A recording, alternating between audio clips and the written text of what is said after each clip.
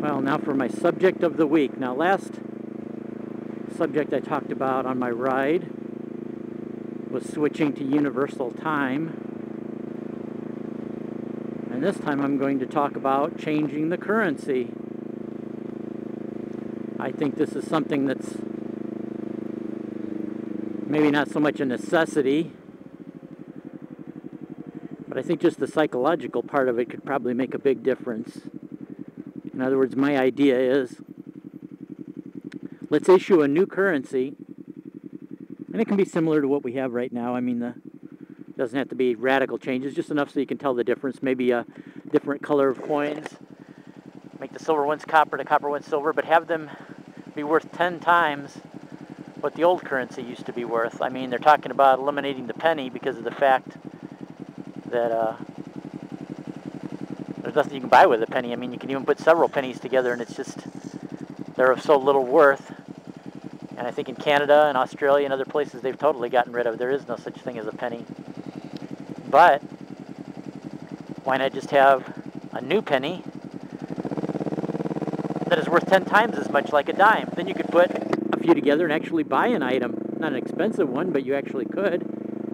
And then we would set a date for all of the accounts. Say if you have investment accounts or a bank account or savings, something like that, it would be on a certain day it would be switched into denominations of new currency. Sure, your $10,000 bank account would drop down to $1,000, but it would be $1,000 new currency, which would be 10 times the value. And you would give people a set time to turn in their old currency. Probably for a while you would even, on your purchases, be able to use it interchangeably. I mean, they deal with two different currencies when you buy stuff on the border. If you're on the United States border near Canada, or in Canada near the United States border, those cashiers handle two types of currency all the time and even do the exchanges through the register. You'd have a limited time when you were shopping, but it's a good time now because so few people anymore use currency. You see the lines, and pretty much everybody in stores now are using a credit card, and you can really see the effects because the last 2 times I was at a store and the credit card machines didn't work, people said, well, you can still check out, but we're only taking cash because we can't get the credit card machines to work. All of a sudden, about 90% of the customers put their merchandise down and just walked out of the store. So that kind of tells you how we're getting way away from a cash society. We're becoming very much a cashless society. So you could have, say, 6 months of time or any set period where you could use it interchangeably, and then after that, if you had old currency, you couldn't use it to make purchases, but you could take it to any local bank and get it exchanged, and then say after a few years, you could, I'm not going to make this arrow probably, nope. After a few years, you could take it to maybe just regional banks, maybe, just so that it's not so much of a hassle. And if it's like you find some old currency from 10 years ago, well, you have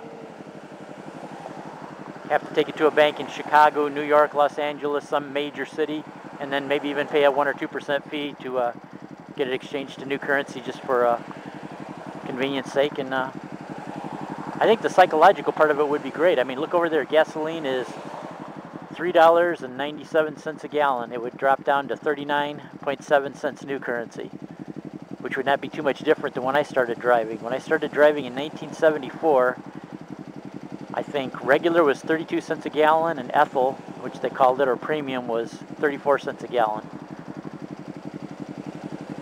And sure, the salaries would drop. If you were making $10 an hour, you'd be making $1 an hour, but then also your rent on your apartments. If you're paying $550 a month rent on your apartment, you'd be paying $55 all of a sudden.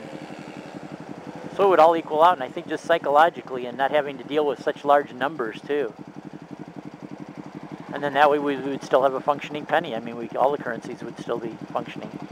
And the other thing that with the currency we have now, I notice so many places will not take a $100 bill, but yet if you look at it compared to when I was a kid, $100 bill is only worth about what $10 was worth back in 1970.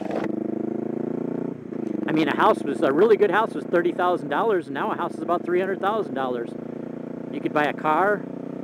Some cars for $1,500. I think about the most expensive car when I was a kid was around $3,000. Now $25,000 to $30,000 for a pretty decent car. I mean, if you want a fully loaded pickup truck, you might be talking somewhere up of $45,000, $50,000. Well, in new currency, it would be $5,000.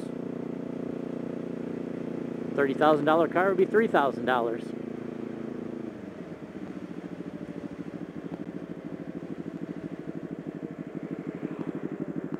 But yeah, I think the thing that sparked it in my mind was that fact of people not taking $100 bills at a lot of establishments. They no bill larger than a 20, and it just seems so ridiculous because if you think about what the $100 bill is worth now compared to what it was worth, I mean, it's even under the most conservative estimates, it could I could get way more stuff back in 1970 with $20, groceries, gas, things like that, than I could with a $100 bill nowadays. So anyway, that was my subject for the day. What do you guys think about it? New currency?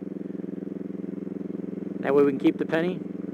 Or stay where we are right now and just keep what we got, and let's just join the rest of the world and just get rid of the penny and say it's so worthless anyway you can't buy anything with it, and we'll just round all the prices to the nearest 5 and just do away with the penny altogether.